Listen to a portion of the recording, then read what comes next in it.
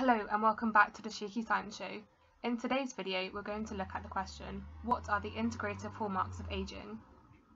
So for the past few videos now, we've been looking at the different hallmarks of aging as given by this review article.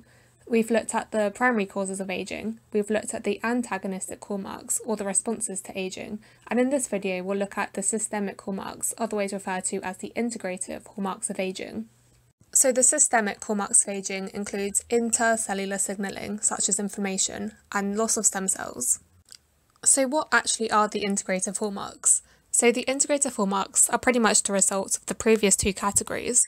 So they are responsible for the decline in function, and they alter tissue homeostasis and function. So the key point of these hallmarks is to show that aging doesn't just occur on a cellular level, but on the cell non-autonomous level, i.e. interactions between different cells and tissues. So first up is altered intercellular communication. So organisms like ourselves are multicellular, and therefore cells have to communicate with other cell types, such as when there's damage in a tissue.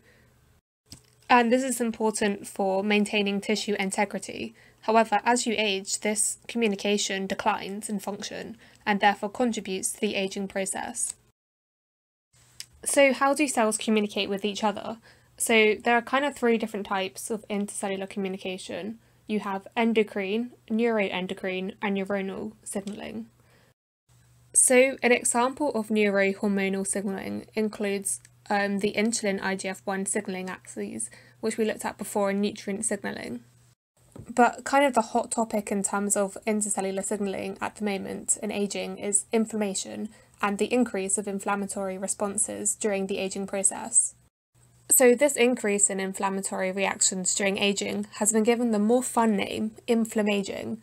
And so inflammaging can arise from many different causes. So one of them is increased tissue damage that can secrete pro-inflammatory factors. Secondly, it can increase due to the reduced ability of the immune system to detect defective cells or cells that have been infected by pathogens. Also, cellular senescence. Part of its phenotype, the SASP as we spoke about last time, is to secrete pro-inflammatory factors.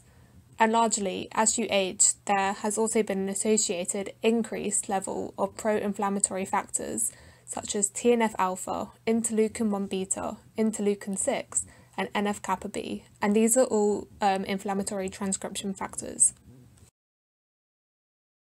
So, as given by this review article, the best definition of inflammaging is the long-term result of the chronic stimulation of the innate immune system, which gets defective on aging. But what actually increases the production of pro-inflammatory factors, and how does this actually relate to aging?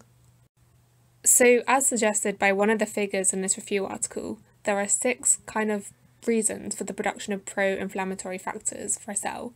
Firstly is the increase of dysfunctional organelles, predominantly the mitochondria.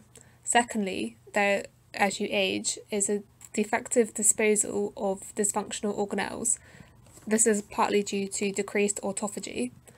Thirdly, there is an increase in the endoplasmic reticulum, the ER stress in a cell. Also, fourth, there is activation of the inflammasome. Fifth, there is defective proteostasis, and lastly, there is activation of the DNA damage response. So the last two are the proteostasis and the DNA damage response increase, are both linked to the primary causes of aging, as we discussed in a previous video. So yeah, if we're going to link intercellular signalling to aging, we need to really understand what causes these factors to cause an increased production of pro-inflammatory factors. Complicated. But the key thing to remember about these different hallmarks of aging is that they're all interconnected, and actually we can understand the causes of intercellular signalling dysregulation through the other hallmarks. And so this Nature review article demonstrates well in this figure how these different hallmarks, that they refer to as the pillars, can be interconnected with inflammation increase during aging. And so evidence for the importance of inflammation in aging can be seen by the age-associated diseases where inflammation has been also correlated. So this is seen in obesity, type 2 diabetes, and atherosclerosis. So the last hallmark to discuss is loss of stem cells. So what are stem cells? So stem cells are cells that have the ability to replicate and regenerate itself over time continuously, but they also have the potential to differentiate and turn into somatic cell types or specialised cell types, such as a stem cell differentiating into a skin cell. And so this is really important for the repair and replacement of tissues that get damaged during everyday life. And so loss of stem cells results in a loss of repair and replacement, and this contributes to ageing. So how do stem cells get lost, and what is the cause of this loss of stem cells? So in terms of the causes, this can be split into either extrinsic or intrinsic factors. So stem cells are found in so-called stem cell niches, kind of like their home, and the niche itself could get damaged during the aging process, and therefore the protection of the stem cells gets lost. Alternatively, the stem cell itself could become defective through certain processes that we've already looked at before. For example, the shortening of telomeres over time can result in the loss of replicative potential of the stem cells. But other primary causes of ageing, such as DNA damage and loss of proteostasis, can also result in loss of stem cell function. So this figure tries to bring all the different hallmarks that we have discussed together. So in this video we have looked specifically at the integrative hallmarks.